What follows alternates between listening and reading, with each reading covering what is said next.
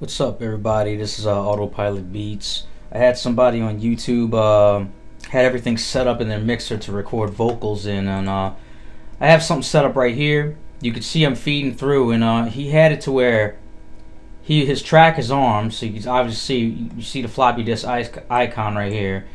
That's indicating the track is on for recording, and you know, if you're not familiar with arming your track, I'm gonna go ahead and show you right quick. All you got to do is go ahead, right click over it, specify it to whatever folder you want to put it in. And I think I have a folder called test. We're just going to use this test folder. We're going to assume this test folder is our project or whatever, and you name it accordingly. Normally, if you have everything set up a certain way, it'll be named for you already, but whatever, it is what it is. And we're just going to go ahead and click save for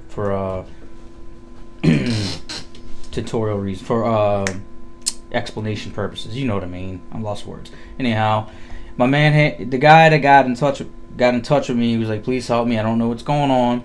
He sees that the track is on. He pressed record, and y'all not going to hear the playback of the audio because in order for this for y'all to see a visual aid of this working, you won't hear the audio because on my Camtasia screen recorder, it won't record audio and me commentary. But at the same time, it just won't unless I put it on primary sound card, and that wouldn't work. But let's get right to it again. Okay, so I'm gonna go ahead and press. I'm gonna press play while it's. As you can see, the track is armed. The track is armed. I got record already on there, and it would just go, and you see me talking. The track's going and going, and I'm talking. You know. I'm saying shit, it should show up on a playlist, press nothing. And he did not know why or understand why it was doing that. So, my fellow, whoever you are, I forgot your screen name, this is how you would go about doing it. And this also goes for everyone else that wants to know how to keep the track, how to make sure your track stays on for the audio. Is you would simply right click over record. You see you got automation score and audio.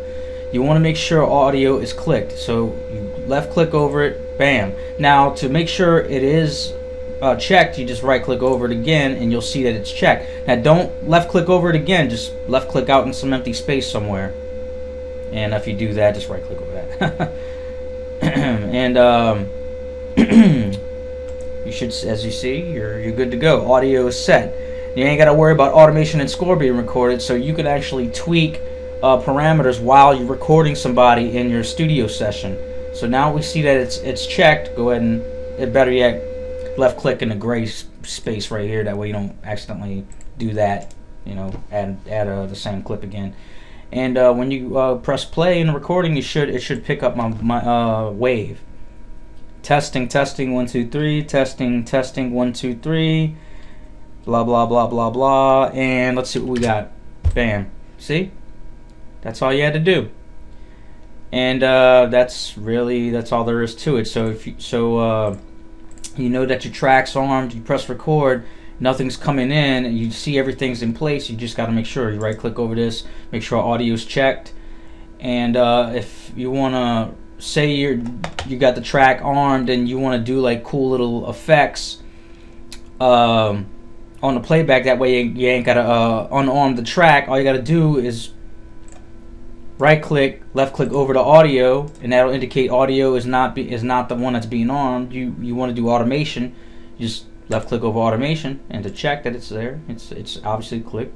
It's already obviously checked, so you just left click in that gray space right there, and that means you don't have to worry about making it to where you have to unarm the track and worry about recording unnecessary audio on top of automation. And you know, I had a video prior way back saying I wasn't sure how to keep the track on, but then I had some YouTubers school me, and I never did get around to making a video. This is how you would make sure the track stays armed.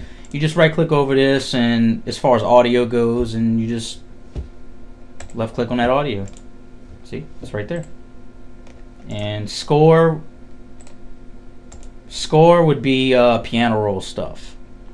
So you want to record MIDI data from some samples you threw into the pattern sequencer, or go to all. We like the kick and all that stuff.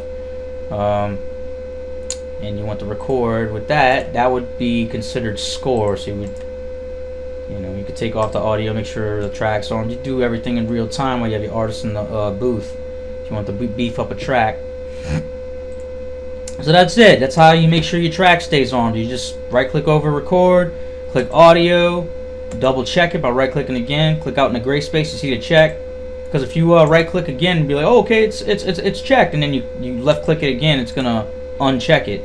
Same with this. So we just want to make sure audio is checked, and we're checking it. Make sure it's checked. Click out in the gray space, as opposed to clicking audio again with the left click.